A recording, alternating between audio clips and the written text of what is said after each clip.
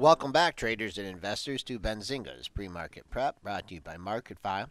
I'm your co-host, Joel Elconin, along with Brianna Valesky, and we have Ethan Powell on the line, Chief Product Strategist for Highland Capital Management. Ethan, how you doing today? I'm doing well, Joel. How are you? Good, good. Glad to have you on the show. Could you give us just a little bit of, your background and how you ended up in this position with Highland Capital? Sure. So Highland Capital Management's a $21 billion asset manager out of Dallas, Texas. We've been running alternative investment solutions for over 20 years. I've been with the firm for a little over 8 years, and I've been lucky enough to see an evolution in the firm where we've really started to morph from providing our alternative solutions in a 2 and 20 hedge fund structure into more of open-ended mutual funds, and as of last week, beta ETFs as well. Okay, all right. So just before we go into the the particulars, but just give us your broad market outlook here. Major rally since 2009. Bit of a breakup here at I guess all-time highs. Could you give us your perspective on the market? Yeah, and that's one of the reasons why we decided to get into the ETF beta market, because as you know, over the last 5-6 years since the trough in '09, risk assets have rallied hard over 200%, and you've had a huge beta trade with high levels of correlation, low dispersion and returns. So basically, if you were in the market, you enjoyed a pretty nice ride. We think that's over, right? We think that going forward, you're talking about a flat to slightly upward trending risk asset environment, but with a much higher level of volatility. And so for us, offering some alternative solutions with lower volatility, but still with the ability to participate in some of the upside, I think that's really going to win the day going forward. So how do you do that? I mean, do you own stocks but have puts on the general market? Are you do you short stocks? I mean, that sounds like a difficult thing to do. Yeah, yeah, it is. And there's really no substitute for active management, and we run 4 category-leading actively managed funds in the mutual fund space. But what we also noticed was there's a large swath of investors that all they really trade are ETFs and long-only, passively managed ETFs. And for us, our ETF solution represents an alternative to just being long-only.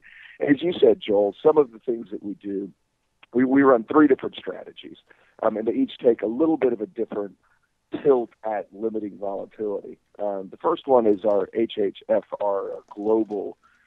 Basically, it's a multi-strat hedge fund that we collaborate with HFR Hedge Fund Research on developing. And with that one, you're really using not only your short book to limit volatility, but it also invests in bonds, commodities, and currency. So you're talking about a diversified asset allocation in addition to having a net exposure in the marketplace of around 75%. The second one is our hedged equity, which, as you pointed out, is much more of a traditional long-short strategy.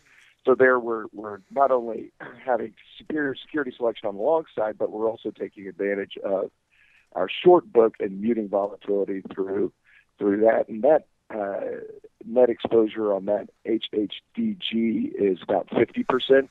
And then finally, we've got an event-driven strategy. And that takes advantage of hedge fund discipline that identifies near-term corporate actions or other events. It'll be a catalyst for revaluation. So if you think about what that means you're really low on systemic risk. You're really talking about underwriting idiosyncratic risk as it relates to a company-specific event.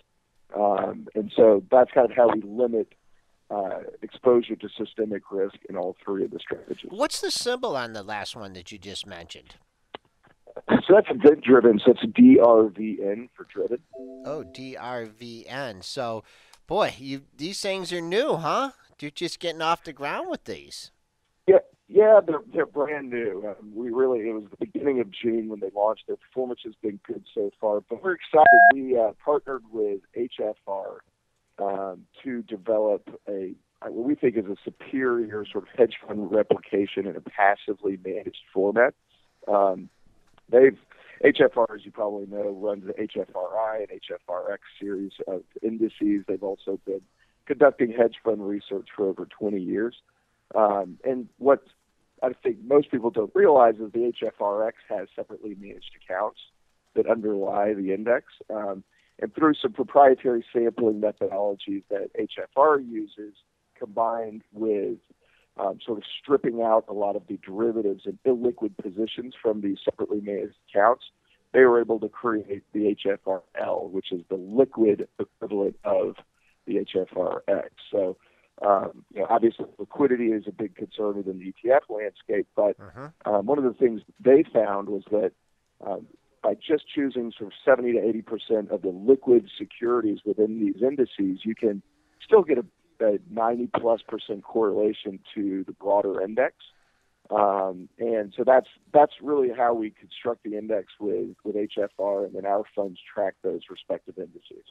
So, like, how long did it take to create this? I mean, obviously you had the motivation. You wanted to do the product. There's a lot of ETFs out there. Just talk about the process of, doing it, putting it together, and, what it's going to take to, I mean, I see the volume's kind of light here, in order to get the volume up. Yeah, and so I think it starts with having good partners or folks to collaborate with. And HFR, as I mentioned, has been doing this for a long time. So it took us, a little over 6 months of really intensive work to develop the HFRL. Obviously, we were able to leverage their background in index creation, particularly hedge fund index creation. But look, we've been offering our hedge fund strategies in actively managed registered fund format for over a decade. So we have a really good understanding of what sort of the do's and don'ts are within the registered fund environment. So I think we were able to expedite development of the product pretty quickly. So it wasn't as painful as you might think. Okay. As far as volume and distribution is concerned, Highland has a 65-person registered fund distribution infrastructure, so we've got a lot of distribution horsepower. We manage about $6 billion in registered, actively managed funds. For us, while it's a very different, as I mentioned, channel that consumes these passively managed ETFs. So we're going to go out and hire a separate and distinct sales force for these ETFs, so that we can appropriately tap that discrete investor base. It takes a lot of just building brand awareness. We've got good brand awareness on the hedge fund side. We've got good brand awareness on the mutual fund side. And really the next step for us is building brand awareness on the ETF front. That takes commitment from a capital perspective and from a human resource standpoint, and advertising and all of the traditional sort of levers that what you see traditional ETF players do in the marketplace today. Just going overall to, just money management and the characteristics of the market.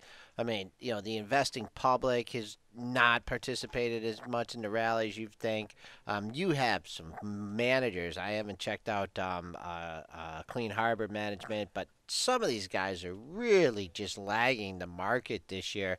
And that's why, on these pullbacks, it just seems that no matter what, that there's just buying coming into the market. These guys are, they're already underperforming. They're afraid they're going to miss the next leg up.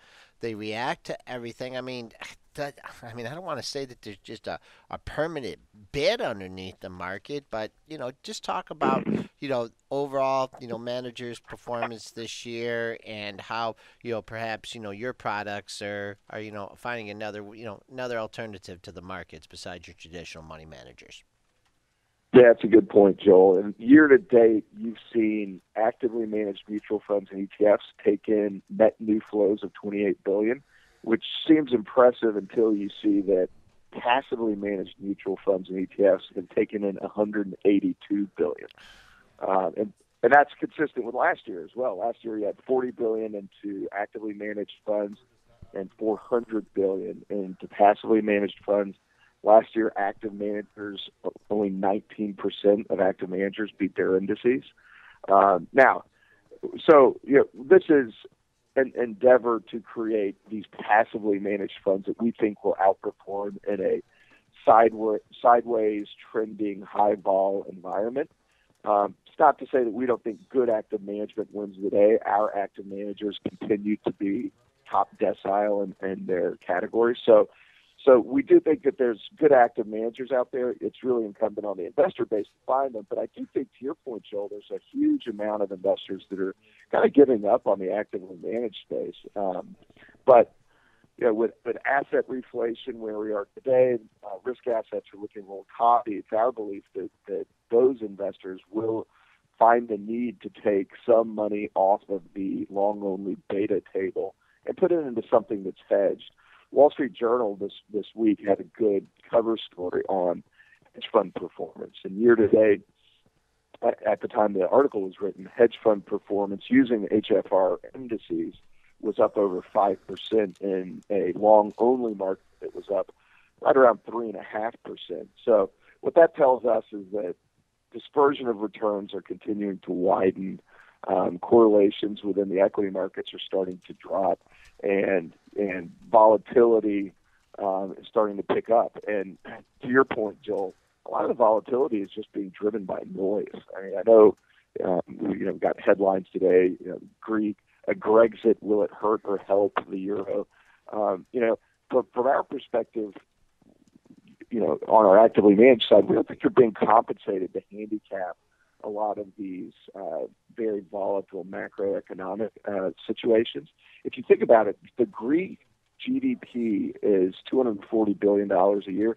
That's $10 billion less than the state of Louisiana, right? We're from Texas, so we can appreciate that. But to have a relatively small national economy driving the global macroeconomic debate seems a little foolish to us. And within our actively managed part of our business, we really try and isolate ourselves from that systemic risk.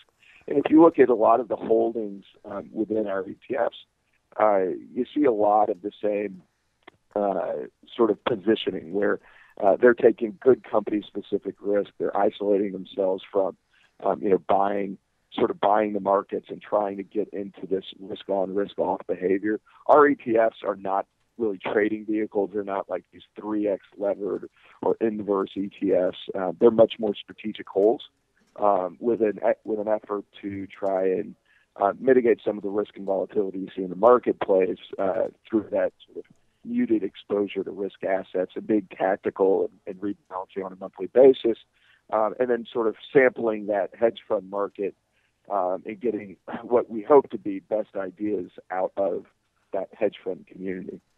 And who would you suggest, take a look at your products? Is it someone, a young millennial looking to get into markets, looking for diversification? Is it someone that's been in the markets for quite some time here, wants to lock in some gains, have a little bit more of a conservative approach?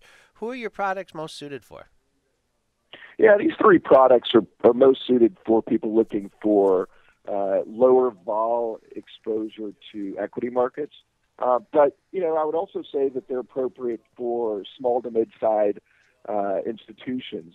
Last year, very, very publicly, CalPERS announced that they were leading the hedge fund market. But the practical reality is they weren't leading the hedge fund strategies. They were leading the 2 and 20 LP hedge fund wrapper and going into separately managed accounts and other sort of vehicle wrappers. But they were still employing those strategies. And for us, not everyone can afford to have a $500 million separate account with someone.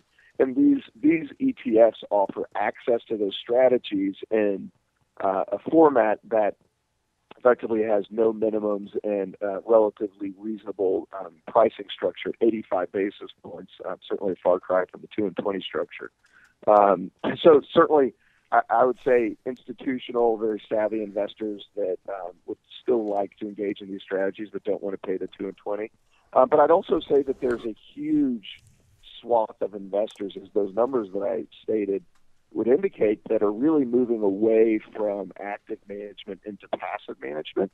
And for those investors, you don't have much in the way of good options as far as uncorrelated exposure to risk assets and having options within that sort of muted volatility category. I think these represent the best available alternative risk asset access products in the marketplace. And I do think that a lot of those investors will be looking to rotate some of their long-only equity exposure into something that's a little less correlated and a little more alternative in nature. We've been on the line with Ethan Powell. He's Chief Product Strategist for Highland Capital Management, giving us a look at some alternative investments. Ethan, thanks a lot. We'll be keeping an eye on your new products. Hope things go well, and we hope to speak to you again soon. Great. Thank you, Joel.